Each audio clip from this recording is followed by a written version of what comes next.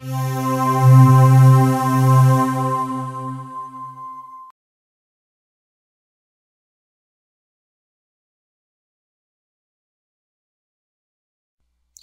everybody, what's up? This is Rich. In this video I'm going to show you how to make a cool ASCII signature, meaning a signature made of nothing but text. I am using Hotmail as my example here. This will also work with Yahoo Mail also. In Hotmail you can go to the options and go to more options, and then on the next page you have personal email signature.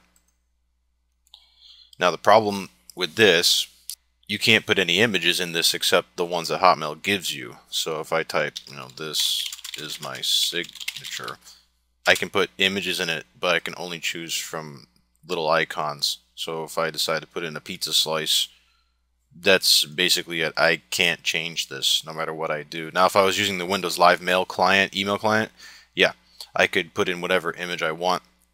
Unfortunately, I'm not using Windows Live Mail client, and this is how most people use Hotmail. So what do? I mean, how do you get other stuff in here that actually looks decent if you can't put it in an image? Well, you can actually do it with just text, and I'll show you how.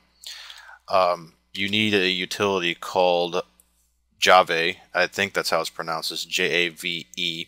If I go to google.com and search for Jave, that's V as in Victor, by the way, Jave, and just do I'm feeling lucky. It goes right to it. This is the Java ASCII Versatile Editor. It is a Java-based application, meaning it will run on Windows, Linux, or OS X, or any operating system that can support Java.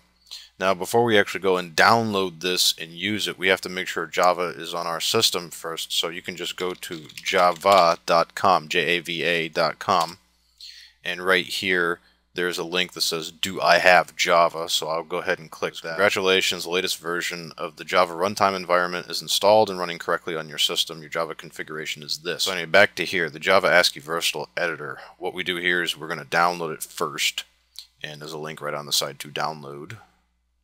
And then, oh, by the way, it is free version, Java 5, so I'm going to go ahead and click that, and I'm going to, it's zip file, so I'm going to use my archiving utility here. I use WinZip. If you don't have WinZip and you're using Windows, it has a built-in thing, so you can use, extract zip files, and then there's a bunch of files in here. So what I'm going to do is extract this to a folder. Now what I'm going to do is just put it right on the desktop for ease of use. So I'm going to go on the desktop, new folder, and I'm just going to call it Jave, and then I'm going to highlight all these files and then just drag them in here. Actually, you'll notice that it has paths. You should extract it with the paths. If you're using WinZip, actually I'll do it this way, I'll just show you. When you extract it, just make sure to use folder names, and I'm just going to go right on my desktop here and select the folder I just made, extract. And there's actually one more thing I have to get. There's something called Figlet fonts. These are fonts that they're not true types. These are ones for the ASCII editor.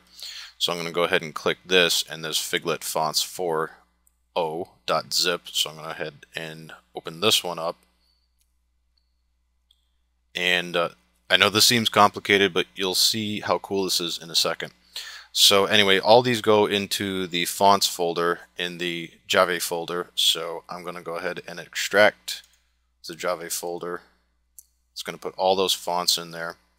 And now when I double click on this, now being this is a Java based application, there's no executable file, it's just jar. So there's a file in here called jave5.jar, and all I have to do is double click this and it starts her up. Okay, so here is the Java 5.0 Java ASCII Versatile Editor. Now here's what makes it so cool. I know I can't put images in Hotmail signature using the web-based version, so I'm going to use an ASCII way of doing it. I'm going to select the Figlet font. Let me just bring this down here, and I'm going to select a smaller font. So under Figlet options, I'm just going to go down and select a 4-line tall font, and the one that I like is one called Italic. I'm going to go ahead and click that and then move this out of the way, and I'm going to type my name. There it is, Rich Menga. That is in ASCII looking font right there. And then underneath that, I'm going to click the little ABC button. To get to this font stuff, by the way, you click the big F for Fig, and then you click ABC for normal text, and then I'll put my website name, which happens to be menga.net, and there is my signature.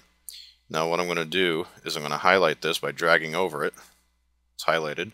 I'm going to edit, copy, go into Hotmail, which is here. Here we are back at the signature. And then just Control V to paste. Now it looks kind of crappy. That's because it's not in the Courier font. I'm going to Control A, highlight all of it, font style, Courier New. And there we go. We've got a cool looking signature there.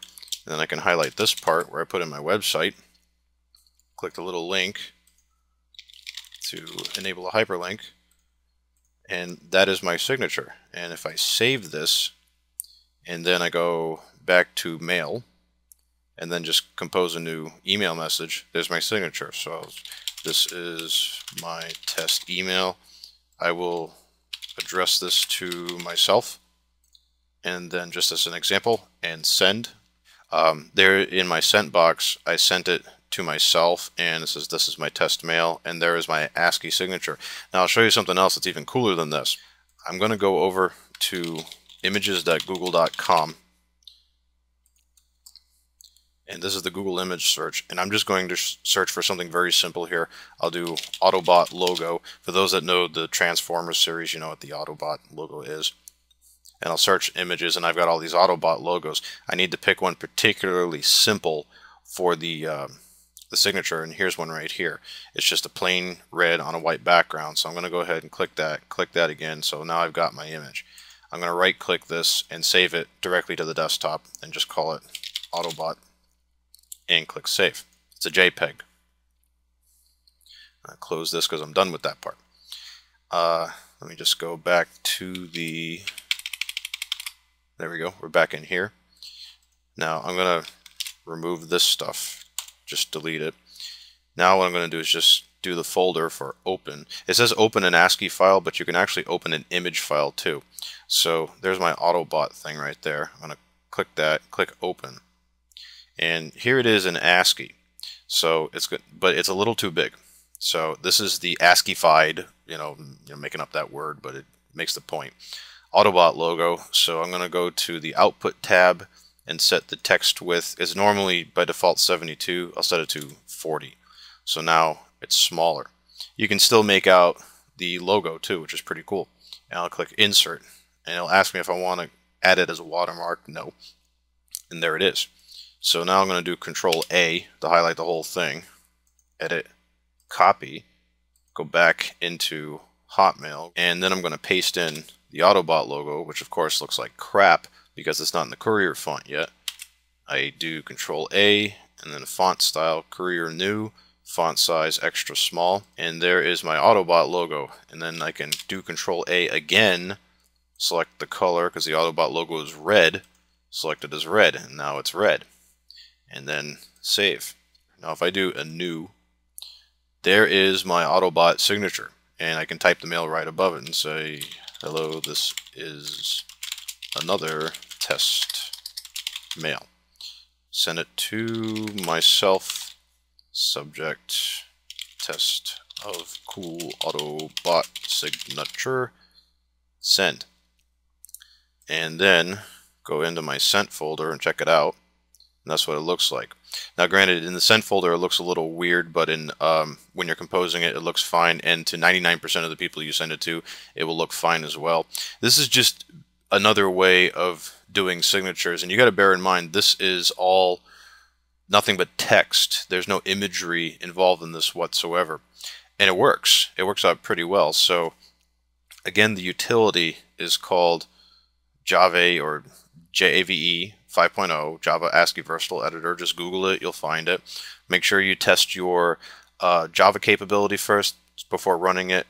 For those that ask, well, what happens if I don't have Java or if it's an older version? It just won't work. It's not going to crash your computer or anything like that. It just wouldn't work. And that is the way to do it.